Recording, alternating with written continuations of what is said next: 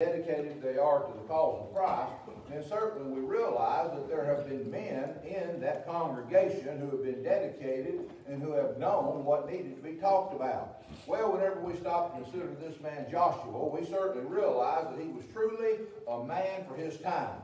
It's hard to imagine for you and for me this solemn assembly that was gathered before him on that day, but Joshua on this occasion had the ear of the people. They listened to what he had to say, and for good cause.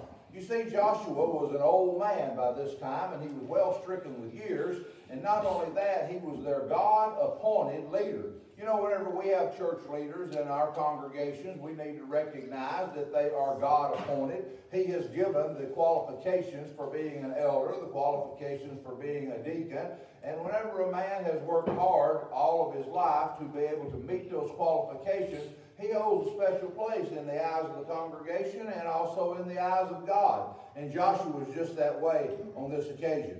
He had more and a better understanding about what these people had been through as a nation, as individuals. He understood their experiences, their trials, their times whenever they stood strong. He also knew the times whenever they were weak and whenever they weren't all that they should have been. He was greatly knowledgeable of everything about these people. Well, whenever he stood before this great and noble assembly on that day, he had their honor and he had their respect. You see, he wasn't one like all of them who had been born in the wilderness. If you stop and think about the group of people that were standing before Joshua on this occasion, none of them had been the ones that marched out of Egypt whenever Moses and Aaron led the tribe of Israel out of Egyptian bondage. You remember all of them, because of their unbelief, they had died, all the ones that were over 20 years old in the wilderness. And they had there purged that generation of those that were unbelievers and those that were skeptics and those that did not have the courage to do what God wanted them to do. But Joshua was there. He had marched out of Egypt with them, and he had endured every hardship they had endured, and he had also been able to survive just as they had been able to survive. You know, Joshua had seen the lack of resolve, the lack of commitment, and the lack of dedication and faith that these people's fathers and forefathers had demonstrated. Remember, shortly after they left the land of Egypt and the Egyptian captivity, they cried out to Moses, "Because there were no graves in Egypt, hast thou taken us away to die in the wilderness? Wherefore hast thou dealt thus with us? Carry us forth out of Egypt. Is it not this the word that we did tell thee in Egypt, saying, Let us alone, that we may serve the Egyptians? For it had been better for us to have served the Egyptians than we should die in the wilderness." They didn't look to God for the needs and the necessities and for the power and the protection that he would supply. Even though they had seen all of the Egyptian soldiers and Pharaoh perish in the closing of the sea about them, they still doubted and they were still very weak in their faith. You know, it seems that whenever we stop and see these people, they were continuously complaining. They never could see things that suited them or things that they thought were well for them.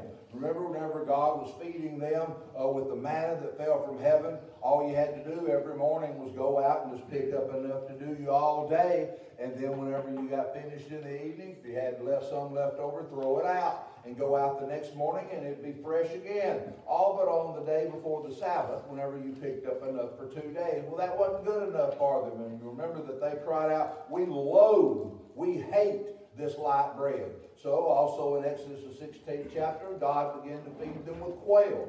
And in the morning when they'd go out to pick up the manna, there would be quail wandering about that didn't run from them, didn't fly away, and you could go out and pick up as many as you thought you'd need that day, and you could have the assurance they'd be there again tomorrow. But that didn't make them happy, and it didn't satisfy them. They'd been present, or Joshua had been present on that evil day whenever, because Moses was up on Mount Sinai, the children of Israel had gotten afraid and they didn't know what to do, and they had cried out and asked Aaron there to make them a golden calf that they could worship. And so whenever they did that, whenever Moses came back, or while he was up there, they cried out, "These be thy gods, O Israel, which brought thee up out of the land of Egypt." Exodus 32:4. And you know, it'd be hard for me to imagine how a group of people could see the mighty hand of God deliver them from Egyptian bondage and destroy the army behind them, and be so ignorant as to cry out, "These are the gods which saved thee."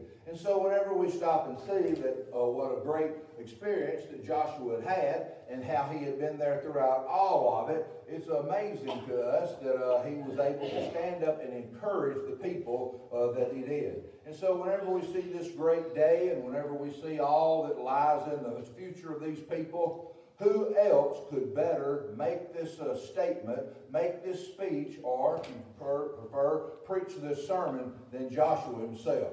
Well, I'll tell you, brothers and sisters in Christ, we have a great need today for men like Joshua, men who have experience, men who have the people in their best interest, men who have proved themselves through dedicated lives to the cause of Christ, who will lead us and guide us and help us not to make the mistakes that have been made so often in the church, been made so often in society. I'm not talking so much this evening about society. You know, everywhere that I go, whether it be to the gas station or whether it be to the grocery store or whether it be downtown to pick up something that I need or any other place that I go, I am constantly hearing about what a wicked and what a sorry world that we live in.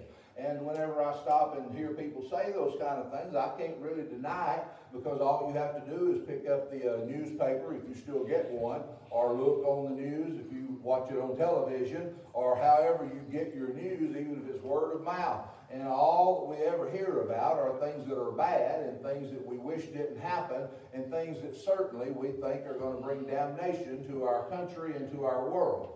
But you know, on the other hand, I guess it's always been that way. I was reading some sermons just this past week, and there was a certain sermon that I was reading, and there the author of that sermon went through all of the list of the commodities that the United States own. He said, we own more gold than any country in the world. We own more oil than any country in the world. We have more automobiles than any country in the world. We have a better food supply than any country in the world. Not only that, we have a greater army than any country of the world. And he named all of these things. And so whenever he got through that, the only thing different than what you or I would say today would be the percentages of those things that we own, and are those things that are owned by our countrymen. But still, whenever he began to teach the sermon part of his lesson that I was reading, he talked about how wicked the world was, how morally corrupt the world was, and how that it was beyond his farthest imagination that this country could make it another 10 years. That'd be something that we'd hear if we went to town today, wouldn't it? That'd be something that would inevitably come up if we stood around and talked for very long. This sermon was 75 years old when I was reading, and so that just lets you know that people have always looked upon the conditions of the world as being terrible. And whenever you look at the conditions of the world from our perspective, who are trying to live godly, holy lives, who are trying to rear our families in this wicked generation, certainly things at least appear worse, and I wouldn't argue one bit that they are worse. My wife and I have let time get away from us. I still feel as young as I ever did. I still like the same things that I've always liked. I still dislike the same things that I've always disliked. I just can't go and do like I used to could do. And so it struck me as I took the pulpit this evening and heard these young brethren pray the prayers and lead the songs. They were just toddlers the last time I was here. And now they are approaching manhood. They are farther along than what we'd call adolescence. And so time rolls on and things change and the conditions of our environment change and the world changes. But the one thing that has to stay the same and the one thing that we want to stay the same is the Church of Jesus Christ. We want to always have the gospel preached to us in a pure and simple way that we can understand, and so that we will know what's being taught. And that's exactly what Joshua was doing on this occasion. I would to God that young men would rise up who had that desire in their lives. I don't know if you've noticed or if you've paid much attention to it, but we can go to some of the bigger meetings in the brotherhood today and see a very stark challenge that lies before us.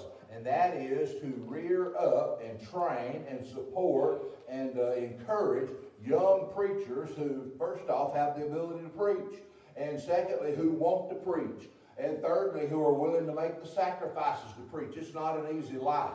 But you know what we're getting a great supply of are young men who've never worked a job, young men who really have never studied the Bible. They talk to other people about it, and young men who really don't want to work. They like to carry on the responsibilities of being a Sunday preacher, but they don't really care too much about Monday through Saturday. And that's something that there is a great dearth of in the land today. People who are ready, willing, and able to occupy the pulpits. I hope you'll join me in prayer that God would send workers into the harvest, because it certainly is white and ready for the harvest. Well, to go on to the other parts of our lesson, that's exactly what Joshua was doing. And I want you to notice that the very first commitment that he made, of the three commitments we're going to talk about, is that Joshua made the personal commitment for himself to serve God in truth and in spirit without any turning from side to side.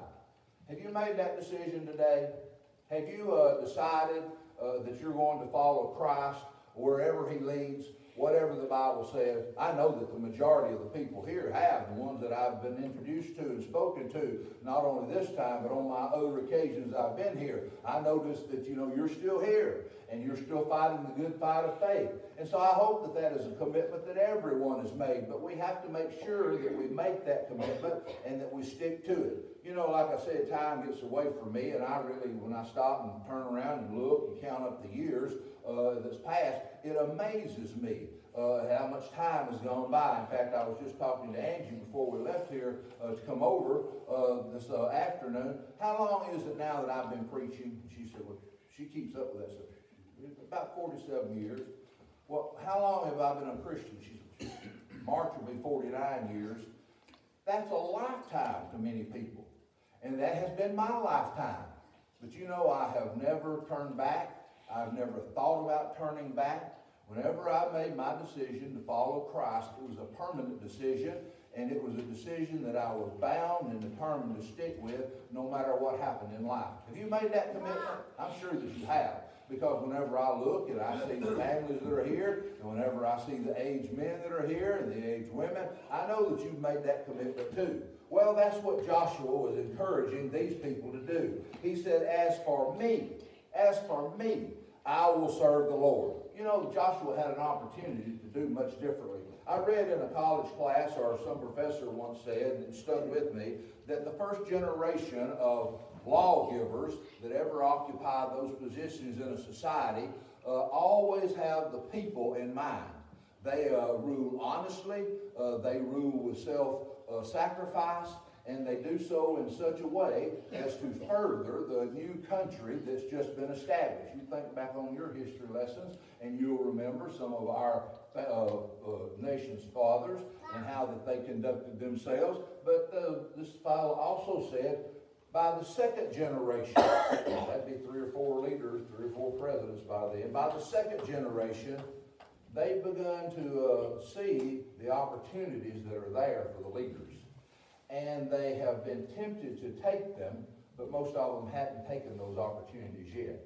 By the third generation of rulers, he said, the people that run for office, that make a lifetime out of politics, the ones that always want to be in charge, do so because they have figured out a system where they can better themselves, where they can better their families, and where they can become wealthy, ruling over the people. Well, I want you to notice Joshua could have done all of those things, but he didn't. He could have ruled much differently than what he did. It was left up to Joshua to be the chief organizer, the head, if you would, of the secular government of the church. And whenever he did that, he could have set himself up as a prince. He could have set himself up as some perpetual leader that would never have to worry about stepping down. He would always be in authority, but that's not what he did. He made a commitment to serve the people and to see that their government was perpetuated in time. And that's the kind of men that we need. In the church today, I'm afraid that on some occasions is all I'm saying, some occasions we've been held back by those who were not willing to step aside whenever their role was really fulfilled. They perhaps didn't feel like anybody had been prepared to take the leadership of the church. They didn't feel like there was anybody that wanted to take the leadership of the church, or maybe there just wasn't anybody that could do as good a job as they had done. But nevertheless, we must realize that our time comes and our time goes. And so we need to be prepared when our time comes. We need to serve to the very best of our ability with the people in mind. And then we need to train up others to come behind us that can take up the mantle of leadership and do so in a way that would please, first of all, God, and then be beneficial to the church. Well, he could have also set up the land whenever he divided the land among the people. You know, it was up to Joshua how to divide it. And he could have made sure that either secretly or even overtly that he had made sure that his family got a little more than everybody else, that his family was left a little better off than everybody else. That is, after all, the goal of every father, isn't it? To leave things better for your children than they were for yourself, so that they won't have to struggle as much as you perhaps had to struggle in this secular world that we live in. Don't you think that Joshua ever thought of those things? I'm sure that he did, but he realized that a true servant of God, a steward of God, was overseer of God's things, God's material world, and that he was to administer over that without selfishness, without favor, and without partiality. And we need men like Joshua today. We need men like Joshua in our government, but I'm not so concerned about that. We need men in the church like that, men that will be servants and good stewards of God. You know, I remind our congregation every opportunity that I have, and I'm sure that those that do the predominant amount of the speaking here also encourage you to be good stewards over God's heritage. Do you know what that really means? You know, I used to think, and try to be a little philosophical, I never was too good at it, but what do you think, or what do you count that is really yours? Something that you have total control over, something that you can determine what is done with it and not have to depend on anyone else. Well, yeah, I couldn't think of anything to start with. Certainly my money is not mine. God gave me the ability to get up every morning, breathe his fresh air. He kept my heart beating, and he gave me the opportunity to work with my hands, to provide for my responsibilities, just like he does you. And so the money that I earned, I couldn't say that was mine, that was God's. Well, what about my house? Now, I know most of us have someone else build our house, and we pay them for it, and that's fine and good, but I built my own for the most part, so I can say that's mine, and I own it. But no, God gave me the knowledge to do those kind of things, the ability to do those kind of things. I really couldn't claim it for mine. Well, I can say my health is mine, isn't it? Isn't my health mine? Isn't your health yours? Don't we go to great extremes and measures to make sure that our bodies are healthy? In fact, whenever I was going into the motel today, I saw a guy that was trying to jog down the sidewalk, and I thought to myself, you know, if that's what it took to live longer, I sure wouldn't be looking forward to that, because it looked like he was killing it, just jog down the road. But we do those kind of things because we want to live longer, right? But that doesn't secure your life. Why, your heart can stop beating before you ever move another muscle, before you ever think another thought. So we can go on and on. What is ours? What is ours? And whenever it gets down to it, there's very, very little. In fact, the only two things that I could come up with was, number one, your soul. Your soul is yours. You don't have to do the things to save your soul. You don't have to live the kind of life to save your soul. You can bow up against God and live however you want to in this world. You can do that, and you don't really have to ask anybody for their permission. But you will have to answer for what you've done, but your soul is yours. You can do what you want to with it. And then your opportunities. You know, you have opportunities every day. You have opportunities. Joshua had opportunities. I have opportunities. What do you mean by that? Well, there will be an opportunity that will come to me tomorrow. I don't know when it'll be, or where it'll be, or with whom it will be. But I'll have an opportunity to do something to further the cause of Christ. And I'll have an opportunity to do something that will help along the way. Now, if I turn a deaf ear to that, and I don't take that opportunity, it's gone. I won't get it again, not that exact same one. And I couldn't give it to you either. I couldn't get on the phone and say, hey, you know, I've got an opportunity down here to do good, and I'm deciding I'm not going to do it. Well, how about you coming down here and taking care of that? I couldn't do that. It's not your opportunity. It was my opportunity. And we need to make sure that we take care of our opportunities so that we can take care of our soul. You know, whenever we see that there is a need for men to be like Joshua and to be unselfish, to be committed, to be firm, to be strong, to be men, has there ever been a time whenever we needed that more than we do today? And so I noticed that we have these young men in the congregation this evening. I want to encourage you, young men, to make that commitment in your life right now. Make that commitment while you still have the choices to make that will determine how your life turns out. Make sure that you are committed to God and that you are full of prepared whenever your time comes. There's never a better time for you to study your Bible because you have people you can ask if there are things that you don't understand. You can memorize Scripture now. Your mind and your brain is able to do that. And now is the time for you to be prepared, and it'll pay great dividends in your future life and your future service in the church.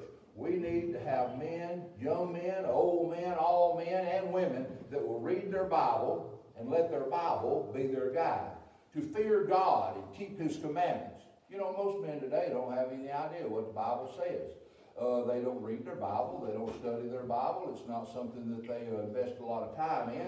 And the only thing that they know is what somebody else has told them about the Bible. And if that's the predicament you find yourself in, you need to be very careful because your soul is in jeopardy. Paul tells Timothy, study to show thyself approved unto God, a workman that needeth not to be ashamed, rightly dividing the word of truth, but shun profane and vain babblings, for they will increase into more ungodliness. 2 Timothy 2, chapter 15, verse 15 and 16.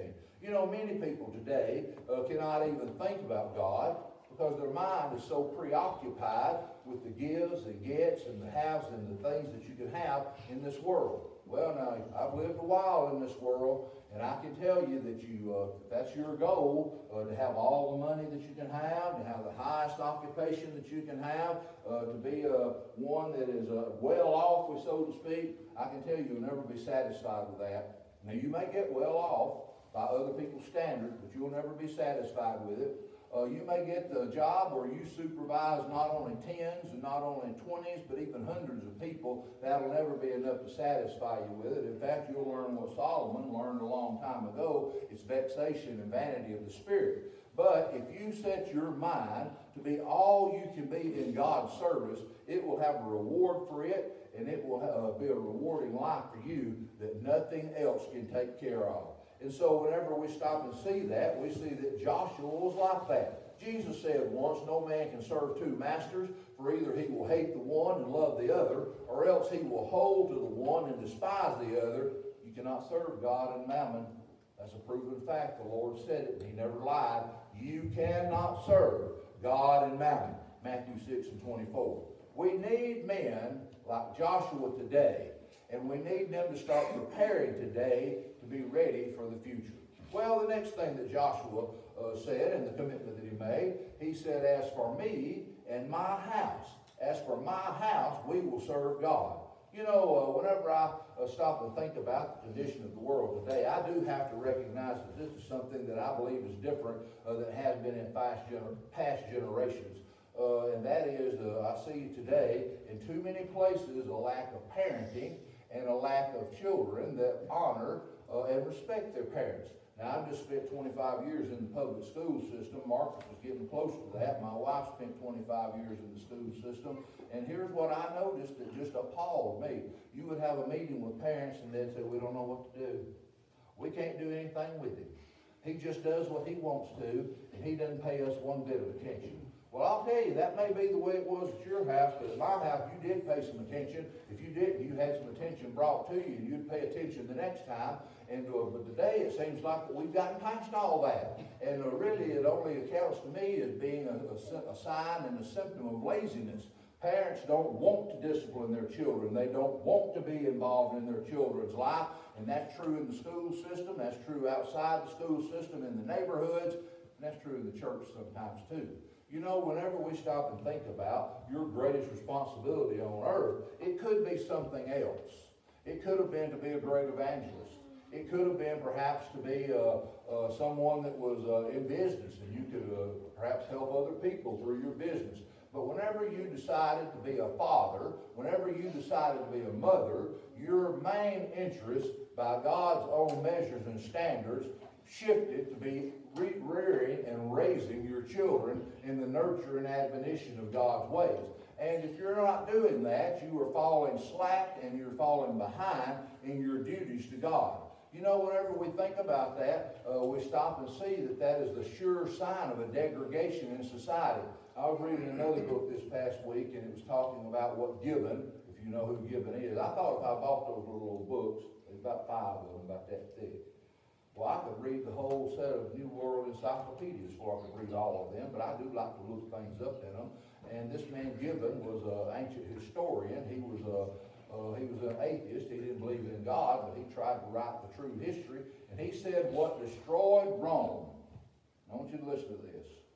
He said Rome was destroyed because the public leaders were ruling unfairly, unjustly, and only for themselves. We already talked a little bit about that. He said the whole city was totally given to athletics. Have you ever thought about that? Athletics. And that was the ruination, he says, of Rome. And he said that they were also given to divorce and remarriage. The degradation of the home did away with all of the foundations for society. And then the last thing he said was their religion deteriorated so that there were no moral rights or wrongs.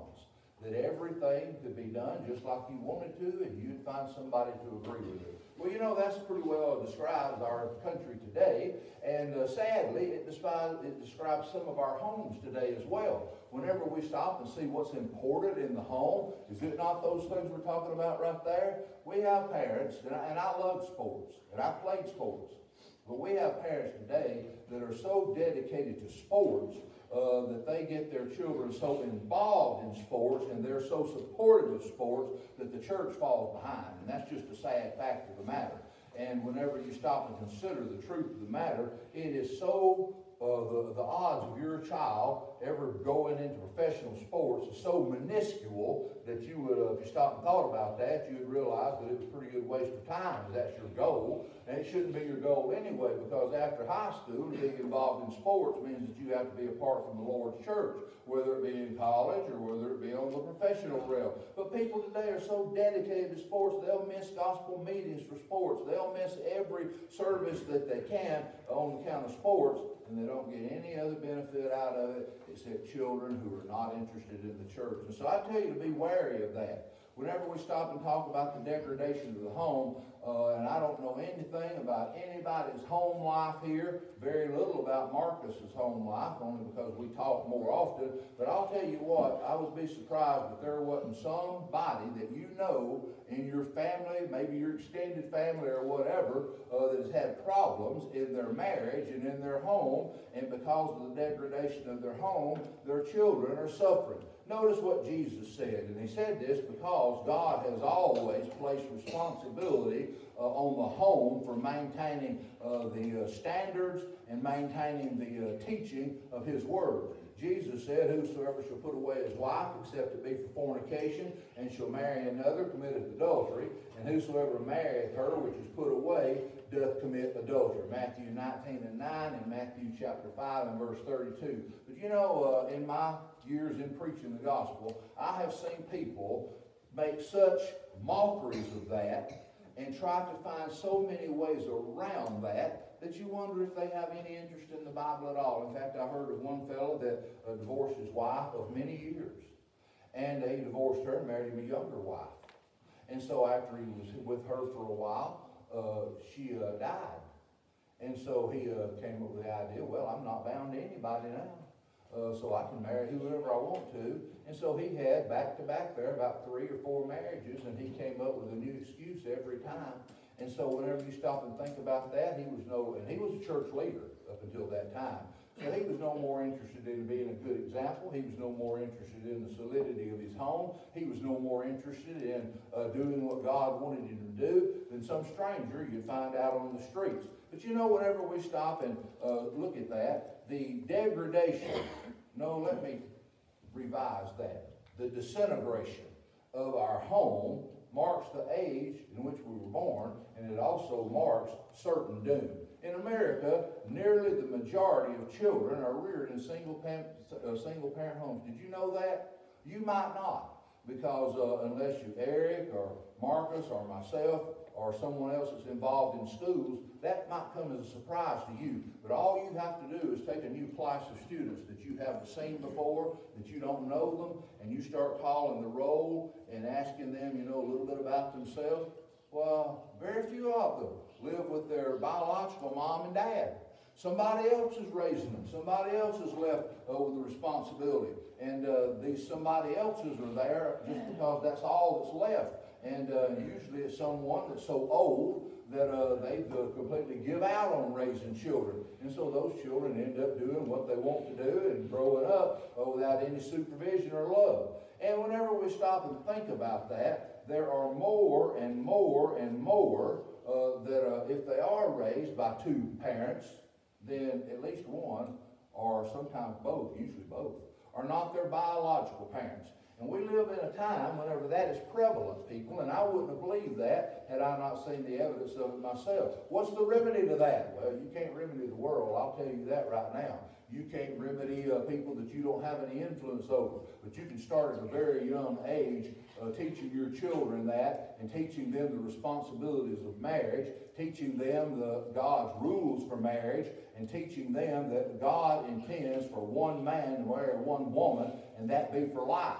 And if you can instill that in them at an early enough age, you will greatly enhance the probability that they won't make the mistake that's been made so many times over and over and over in history. Whenever you have that sin predominate in a congregation, it is the death knell for that congregation, because whenever people can't maintain their families, they can't maintain other things others. Remember that the Apostle Paul said that one of the qualifications for being an elder was a man that ruled over his household well. And then, as if that weren't enough, he went on to explain it when he said, how can you possibly rule over the house of God if you can't rule over your own house? And I've seen that happen. I've seen that happen where men who were well thought of just could not rule over their own house. And that's a shame. Whenever you stop and think about other things that demoralize and destroy the church, they also destroy the families. They get the families first and then the church. That's the sexual promiscuity that takes place in the society today. And it takes place in our schools. And it's amazing what you see and hear in schools today that is just commonplace. And that's something that is a shame, and it's something that is a disease and a cancer and a canker on our society today. I never thought when I was growing up that you would see homosexuality celebrated and advertised and championed and defended the way that you do today. Because whenever you talk and think about marriage, God said one man, one woman for life. And so whenever we stop and think about that situation and that fornication that takes place in homosexual relationships, it's something that we scarcely would want to even talk about. And it's everywhere. It is a sin that will cost people their souls. Not a sickness that you can't avoid, not a situation because you were made the way you were made, but it is a sickness that will cost you your soul. It is a sin that will cost you your soul. Romans 1 verse 27. Paul says this in 1 Corinthians chapter 6 verse 9 through 10. And listen, because we all want to go to heaven. We're here this evening because we want to go to heaven. And so we need to understand some of the criteria that go with that. The unrighteous shall not inherit the kingdom of God. Be not deceived, neither fornicators, nor idolaters, nor adulterers, nor effeminate, nor abusers of themselves of mankind, drug addicts, nor thieves, nor covetous, nor drunkards, nor revilers, nor extortioners shall inherit the kingdom of God. Do you realize that? Now, those are some pretty common sins that we see every day. We can about see some fellows that, he's always going to pinch a penny. You know what the Bible calls that? It's a covetousness. Well, he'll do whatever he can to be able to beat you out of a dollar. That's just the way he is. You have to watch him. That's called extortion. And whenever we see all of these sins that we've given prettier names to, Paul names them right here, and he says that you cannot go to heaven if you are involved in any of that. The responsibility for maintaining the family is a God-given responsibility. And it's something that you can't shirk and come out on top of. Notice that God, through Paul on this occasion, says in Ephesians chapter 5 and verse 8, that men, husbands, are to love their wives. Love your wives. Do you love your wife? I asked a fellow one time when I was younger.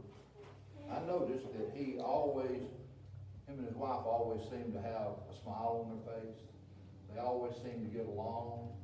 And so I asked him, did you tell me what the secret to that is? I'd like to know the secret to that. It just seems to me like y'all are always happy with each other. And he said, well, I've always tried to treat my wife every day like I did before she married me. You ever thought about that? There's some things you'll say to your wife today you'd have never said to her when you was courting her. There's some things that you'd say to your wife today that you would have gotten mad if somebody else said to her. And there are some things today that you might even try to get by with that you would have never thought about before she said yes. And so we need to understand our responsibilities in that. Also, a responsibility of the parents, the men especially, is to bring their children up in the nurture and admonition of the Lord. Ephesians chapter 6 and verse 5. You do that? Or do you have an excuse why you don't have to? You ever sit down in the living room or at the kitchen table with an open Bible and talk to your children about what it says? Read to them and have them read to you what the Bible says. Explain how that works and how that affects everyday life. Well, if you're doing what God said for you to do, and you're bringing your children up in the nurture and admonition of the Lord, that's the only way to do it, to be a good example, and to teach them the things that they need to know. And so today, we need to dedicate ourselves to being the overseers of our family, like Joshua said he was. Wives are also to do that. Paul says in Titus chapter 2, verse 4 through 5, teach the young women to be sober, love their husbands, love their children, to be discreet. Discreet. You ever thought about that? What does it mean to be discreet? That means you hear something that's really not good news, but you don't go tell it. You're going to have more discretion than that. Could that characterize your life? Because there's too many people that just won't, as soon as they can, hear something bad. They got to make sure that everybody's in their circuit of friends hears that too. Paul says, teach the children to be discreet, chaste. You know what that means? Do you sit down and talk to your girls, mamas, about chastity and being chaste? To love their children. To love their children. To be obedient to their own husbands. That the word of God be not blasphemed. You ever seen a wife that was more obedient to your husband than you ever thought you could be? You say, I know what the Bible says, but that's just not me. I can't do that. Have you ever seen a wife that was obedient to her husband that was talked bad about? No. She's held in high regard by everybody. And if she'll teach her children to do that too and accept their God-given place in life, they'll be held in high regard for everybody. So that's what Joshua's admonition was. As for me and my house, we're going to serve the Lord. Well, he had one more thing that he had to say, and I want to cover that quickly. There he said that he was going to serve God in truth. He says, now therefore fear the Lord, and serve him in sincerity and in truth, and put away the gods which your fathers served on the other side of the flood, and in Egypt, and serve ye the Lord. Joshua 24 and 14. You know, Joshua has some pretty hard and fast ideas on what it meant to serve the Lord. And notice he sort of said, in sincerity and truth. And the reason that Joshua made this statement is because he had witnessed firsthand what happens whenever you take your mind off God and begin to focus on other things in the world. Now, I'm not holding myself up by any stretch of the imagination as being the ideal parent or as being a model for a parent. But I will tell you some commitments that I made early in life that have borne fruit later in life. My son was playing on a baseball team. And back then, they don't do it so much now, but back then they never had a game on Wednesdays because they knew that a lot of people went to church on Wednesday nights. And so they never had a game. They played Monday, Tuesday, Thursday, and Friday. And if they had any makeup games, they might do that on Saturday. But never on Wednesday, never on Sunday. And so he had a couple of games rained out one year when he was playing. And he wasn't, know, he's 10 or 11 years old, just whenever those things really start to mean something to you. And he come home and he said, Daddy, they want us to play a makeup game on Wednesday afternoon. And I said, well, you know how we feel about that. I know, but they really want me to go. I said, well, I'll tell you what. I'm going to let you get started at something like 4:30, 5 o'clock. I said, I'm going to let you go down there. And I'm going to let you be in that ball game. But when I pull up in this old yellow truck out here, I don't want to have to blow the horn, and I don't want to have to get out of the truck and come and get you. When you see me pull up, you come to the truck because we're going to church. Okay. So whenever it got about 6:30 or so, maybe a little bit after, I went down there in my old yellow truck, and I pulled up in the parking lot, and I could see him way out, but he looked up and saw me. And he started to get up, and he stepped back down. And then he stepped back down again, and I thought, now this is not right. And I got out and went walking up through there, and I realized what had happened then. When I got up to where the other parents and the coaches could holler at me, they said, Terry, don't take him out, don't take him out. We'll have to forfeit if you take him out. We don't have but 8 other people here. I said, I'm sorry about that. I'm sorry that all this had to go down. But y'all know where we stand. And we got up and left. And when we did that, I don't know if it impressed anybody else. I don't know if they thought any more of the church. It's not likely they did. And I don't believe they thought any more of me. Probably they thought less. But I'll tell you who it did impress. It impressed my boy. And it's a model that he still carries today. We don't miss church for things like that. And so whenever you talk about serving God in truth and in spirit and sincerity, it's not just a game we play. It's not just something that we hit a lick at and go on. It is being absolutely sure of what to do, absolutely sure of when to do it, and making sure that we never neglect our service. You know, whenever we stop and think about that, if we don't do those things, and if we don't revisit those ideas, the moral fabric of our congregations, of our families, and society is already gone. But the moral fabric of our congregations, of the Church of Christ, and our families are in for some hard times. We need to know what God would have us to do, and we need to dedicate ourselves to doing that like we never have before. You know, one thing that you never hear taught about in other places is the gospel plan of salvation. It's plain, and it's simple, and I want to go over that with you this evening, just in case there's one here who might have questions about that. What do I need to do to be saved? It's the greatest question you could ever ask, and you need to have the truth on that and have the right answer for it. If I want to be saved, and I am a sinner, and I've not ever made any attempt to be saved, what do I need to do? Well, first I have to hear the Word of God taught. In Hebrews chapter 11, verse 6, there the apostle writes, without faith it's impossible to please him. For he that cometh to God must believe that he is, and that he is a rewarder of them that diligently seek him. You have to repent of your sins. Jesus, the very Savior, the Son of God, says in Luke chapter 13, verse 3, except you repent, you shall all likewise perish. You have to confess Jesus is the Son of God. In Matthew 10 and verse 32, Jesus said, whosoever therefore shall confess me before men, him will I confess before my Father which is in heaven. And you want that. Now you want that. And he says also, if you fail to confess me before men, I'll not confess you before my Father which is in heaven. And then you must be baptized for the remission of your sins. Jesus himself again said in Mark chapter 16, verse 15 and 16, he said, go into all the world, preach the gospel to every creature. He that believeth and is baptized shall be saved. He that believeth not shall be damned. You know what that word damned means?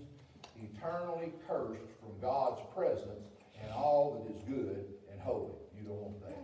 And so this evening, if you've not obeyed the gospel, we're going to sing this song. It's been put into the service here just to give you that opportunity, to give you a time to respond to the gospel. If you're here and you have obeyed the gospel and you have sin in your life that you want to take care of, that you need to take care of, we will assist you in that also while we stand and sing.